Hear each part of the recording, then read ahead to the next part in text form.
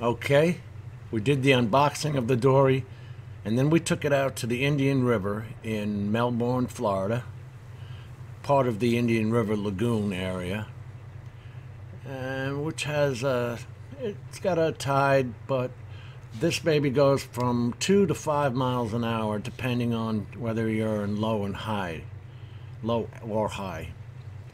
And it has those two CRI lights, which really help you out when the water gets a little murky. Now, when you get too close to the bottom, you start stirring up the muck. So that's another consideration there. It takes a little bit to get used to the controls after you set them in your custom mode, how you like them, because they are a little different than operating an air drone. Let's put it that way. All right, so let's see what kind of video this can take. Remember that it has about a 6-foot range on the 1080p 30 f1.6 camera. All right, let's go to the videotape. Okay, here's my granddaughter with the iPad Mini 4, and as you can see, you can also put the normal sun hood on the iPad or your Android tablet, and it's not going to get in the way because you're holding it with both hands and you're going to be using your thumb and to go up and down, and the other side is to go forward, backward, left, and right.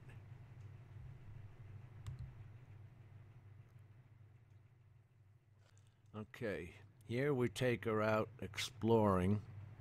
We get closer to, I believe this was at the bottom of a dock area.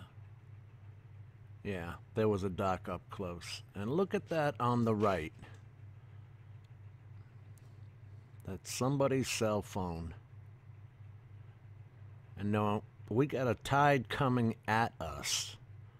So I'm in low, controlling it. I'm letting the tide take it back, and then in low speed I'm going forward. Remember, this is my first time.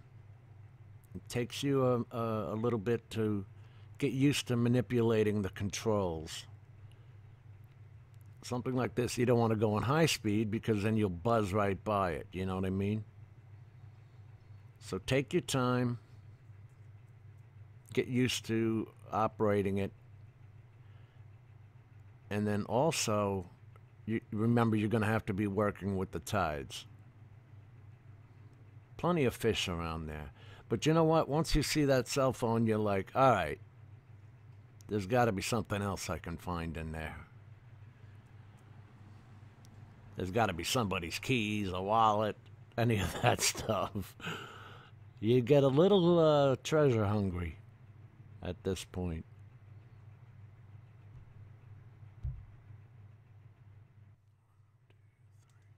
Here we're at the bottom of a dock, and you can see it just waving there as I'm not forcing it to go forward. And now I'm coming up. This is the condition of the actual dock underwater.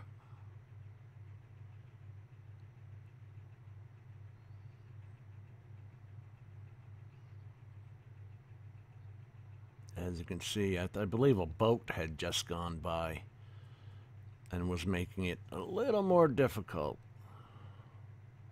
than I wanted. And here I made it go down. Now watch this, because if you go down too far, you create your own muck field. See that? And now you have to drive out of that to get a clear picture again. So remember that part. And here we're still looking around under the docks. Now, is that another phone? I don't know. So I'm going to have to go back and check that out. But you see what I mean? You get looking for gold fever there. Now here we're back at the dock. We're actually checking out underneath the dock.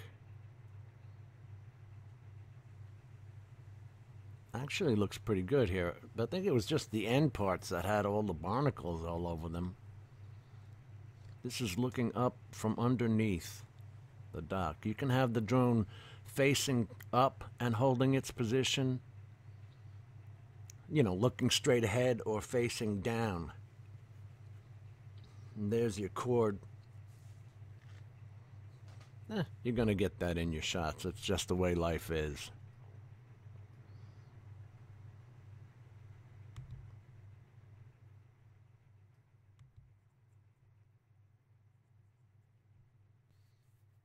Okay, so you just drive it back to you. You have an hour of floating around, driving around with that 4,800 milliwatt hour battery. And there's the iPad. You'll see. It takes a minute or two to get used to, once or twice, but you can do it. Okay, and you'll have fun.